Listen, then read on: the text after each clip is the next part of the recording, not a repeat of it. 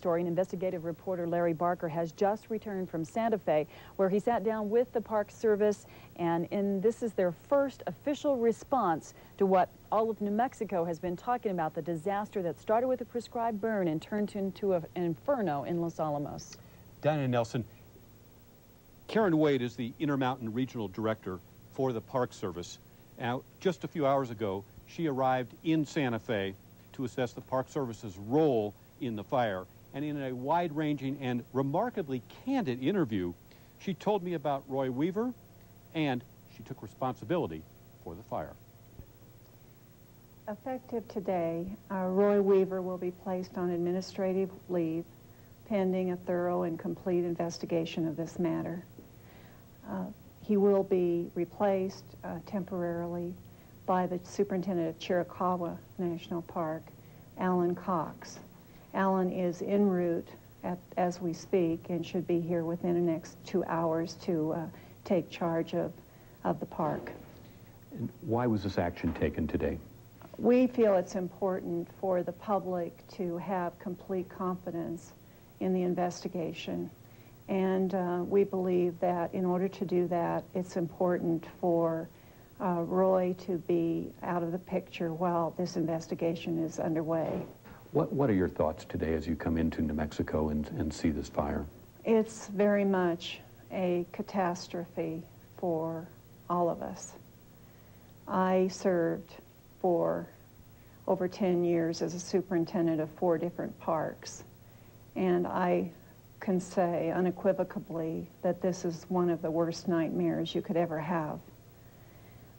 I went through the shooting death of a ranger a year ago, and I have a great deal of empathy for what the community is feeling and clearly for what this staff is feeling. From the bottom of our hearts, we regret what has been a horrific outcome, and we sincerely hope and pray with every ounce of our beings that there is no loss of life. And we send out our most heartfelt apologies and our most heartfelt thoughts for all those people who have been so dramatically and drastically affected. I'm sure you've had an opportunity to talk to Roy Weaver.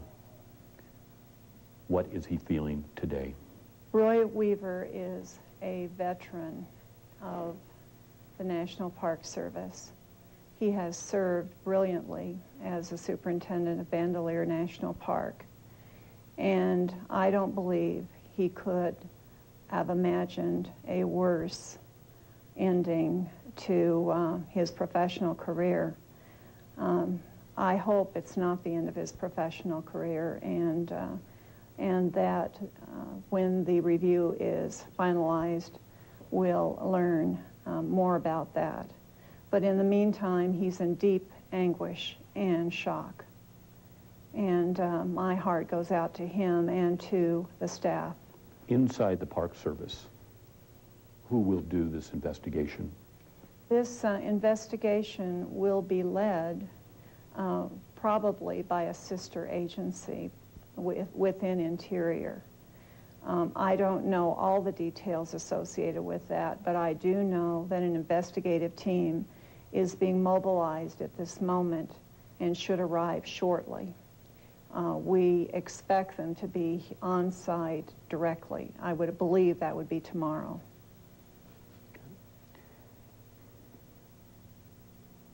Some of our congressional representatives, senators, today have called for a Senate investigation of the prescribed burn and a GAO investigation. Your reaction? I believe that's totally appropriate to be investigating this thoroughly.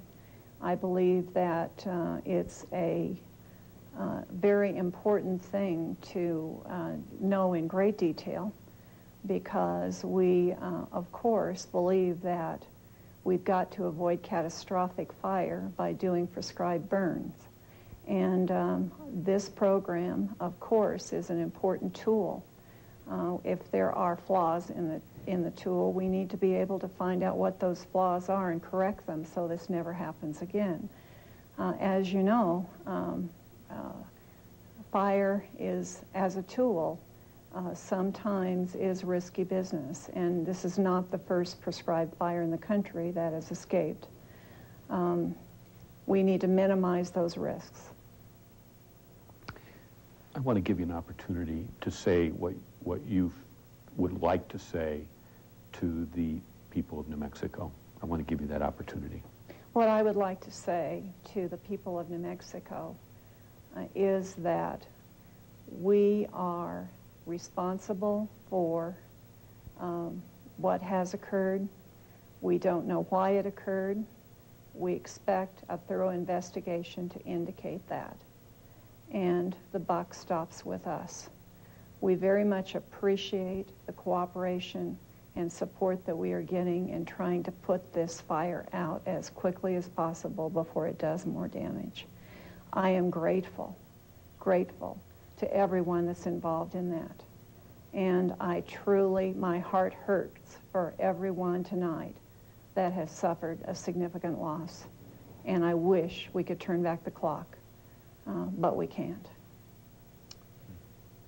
I've done a lot of interviews in my career, and frankly, really, I was quite impressed with Director Wade. Her honesty and her heartfelt comments, I think, will go a long way and probably will surprise quite a few folks.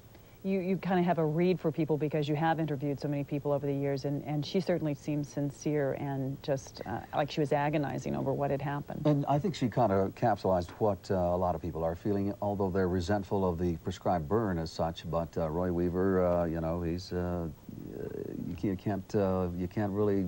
Well, they're investigating him, but he has not been blamed per se for this fire. It's an investigation to see what happened and what could have been done differently. But this is a veteran Park Service, 33 years, 10 at Bandelier. I know he probably knows many of the people in Los Alamos and has worked with them, and so I can imagine how he feels too. Sure, and the investigation is not on Roy Weaver.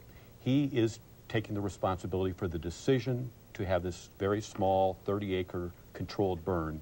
So he will be, his decision will actually be the focus of the investigation and how it got out of control.